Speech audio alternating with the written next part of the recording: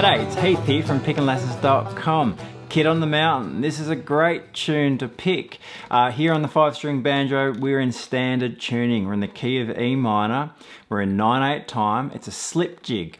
In a moment, we're going to take a look at part A of the tune here in this video. There are 5 parts of the tune. If you head to pickandlessons.com, you'll grab yourself a copy of the chart. All the sections are there, and we'll break down the remainder of the sections there in the members section. So pickandlessons.com. Okay, let's start out with this part A slow playthrough. Then we'll break down and start to look at some of the techniques we're using. Single string and melodic techniques feature throughout this tune.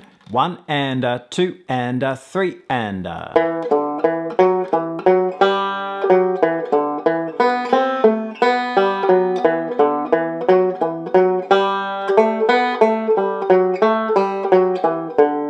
Okay, so there's part A, 4 measures. Each section of this tune is 4 measures, 4 bars.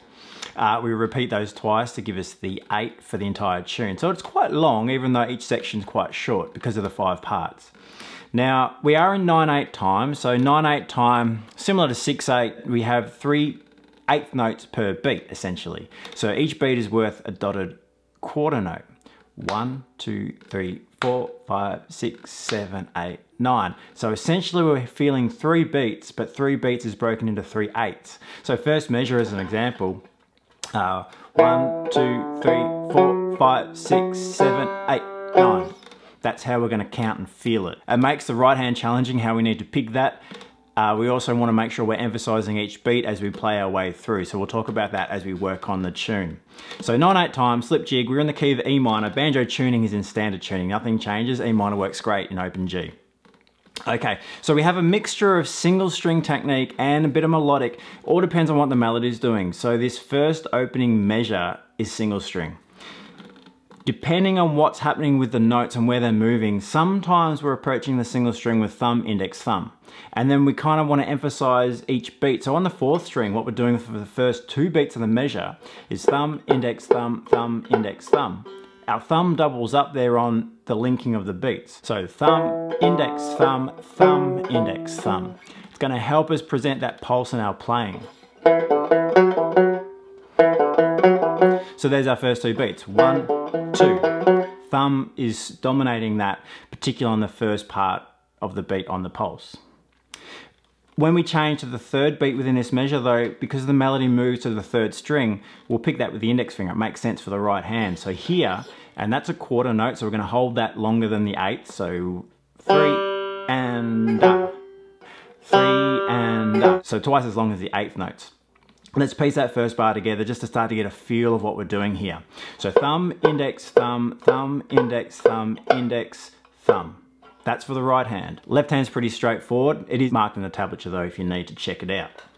So first measure, 2 and 3 and one more time, 3 and Cool. Now if you're new to single string, just the thumb, index, thumb, index, thumb, index, just alternating where we are there in the music. The right hand is marked in the tablature, and because of this slip jig time, it is quite awkward. So this tune is more advanced. It's not for the complete beginner, it's more advanced, it's certainly more advanced. So do just be aware it's a tricky tune to play, particularly for the right hand. The slip jig time signature makes it even more awkward as well. Moving on to measure 2. Starts out with single string, we move into a little bit of melodic. So we have this 1 and 2 and 3 and now in those melodic sections it makes sense to use our fingers, middle, index, thumb, middle, index, thumb. Single string portion, same as before, thumb, index, thumb. So first 3, thumb, index, thumb.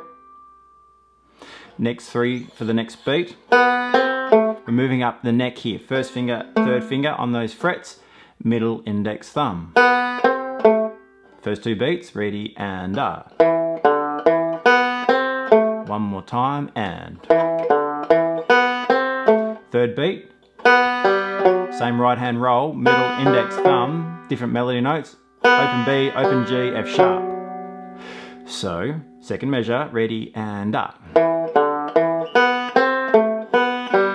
one more time. So at this tempo, you can really feel the 8th notes. Emphasizing the pulse though is important. So remember we have 3 beats per measure. So try to feel that. We'll put the first 2 measures together as an exercise here. First 2 measures, we're going to count the pulse this time rather than each 8th. So we'll count 3 rather than 1, 2, 3, 4, 5, 6, 7, 8, 9. So here we go. 1, 2, 3.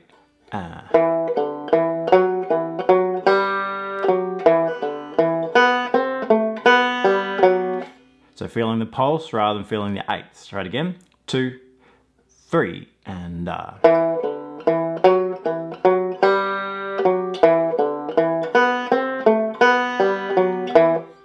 So as you start to feel that pulse, you really want that in your playing. Just a slightly emphasized note on each of the beats. That's really important. And our thumb being dominant in some of these passages really helps.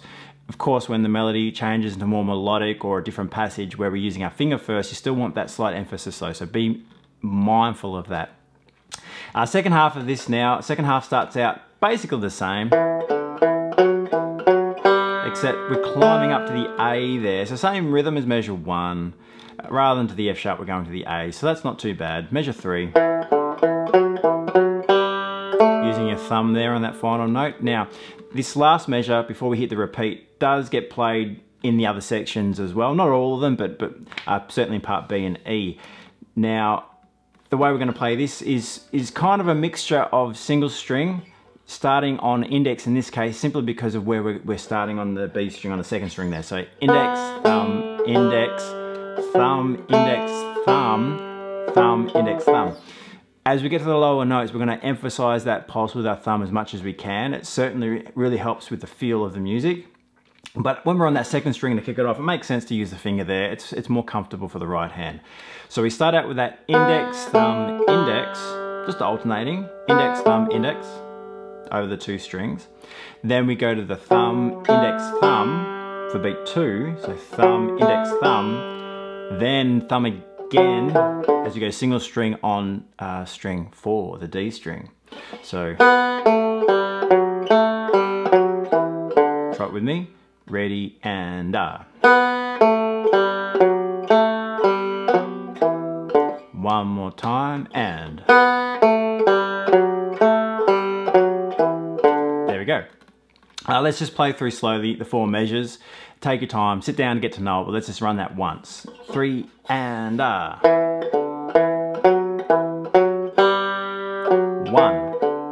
2, 3, 1, 2, 3, 1, 2, 3, and repeat. So play that through twice. There's part A of this awesome tune to pick, Kid on the Mountain. Head over to pickinglessons.com. You'll be able to grab yourself this chart, the tablet we've been working through, but also we'll break down all the other sections, so the other 4 parts of this tune in the same ways we've done here. So we'll look at the technique needed, look at our fingering, and kind of have a little bit of practice and work on some exercises. You'll also have a backing track and a play along track to download there as well, all in that members section. So pickinglessons.com, I'll see you there.